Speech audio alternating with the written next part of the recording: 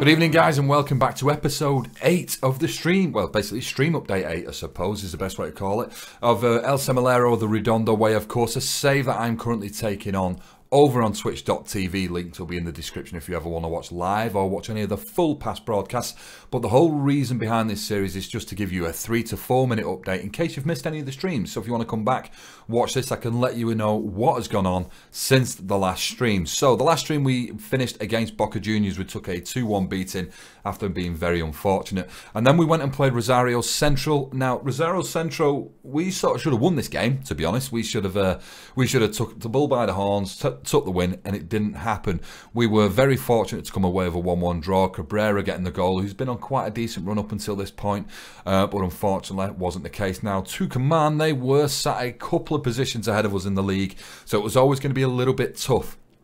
However, they beat us 2-0, and it was what it was. And we then played Ferro Carril, who were a lower league team in the first round, or the 5th round should I say, but the first stage of the Copa Argentina. We went through 1-0 win. Again, it wasn't very convincing, but bearing in mind the level of team that we are at the moment, we just got to take what we can get. Again, Colón Santa Fe, this is a team that we really should be beating. Wasn't the case. We managed a 0-0 draw, but then we did manage to book our ideas up. We've been playing with San Martin, we won 1-0. Then we beat Chikorita Juniors, which was quite nice. It was a 2-1 win before taking a loss to Patronato, which again, we should have won.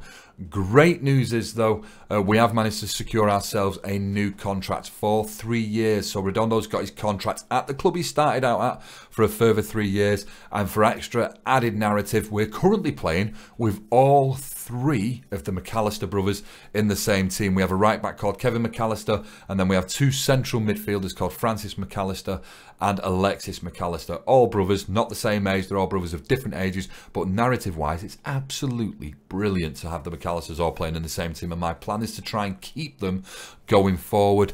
So with a little bit of luck, that will remain the same. The only other thing to touch on, other than the fact that we got the contracts, would be, of course, the competition.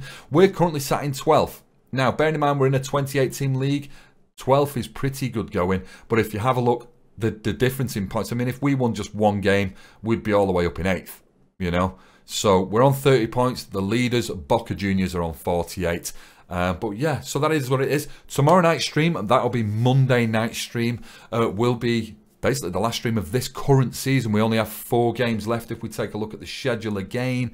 We come down here, we've got games against Union de Santa Fe, Tigre, Lanús and Racing Club. So I'm hoping to get that all boxed off tomorrow night. So maybe you want to come and join me for that. If you do, don't forget the links in the description. But other than that, guys, I'll catch you later, and I'll see you in a bit. So thanks for joining me for the stream update tonight. Don't forget, if you did enjoy the update, you can head over to my channel at twitch.tv. The link will be in the description, where you can join me live, or of course you can watch past broadcasts just in the My Videos section.